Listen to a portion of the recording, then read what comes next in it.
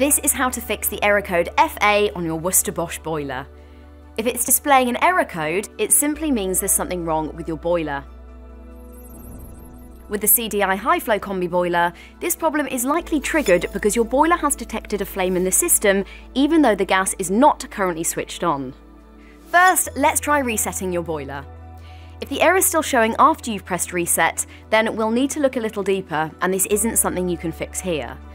For more advice or to arrange a visit straight away from one of our Gas Safe Registered engineers, just click the Get in Touch link below. If the error code is no longer showing, it may still be worth looking at the root cause. If you haven't had a service in the last 12 months, then we would advise booking a visit through the link below, as this may help to identify the original issue and avoid any further damage to your boiler.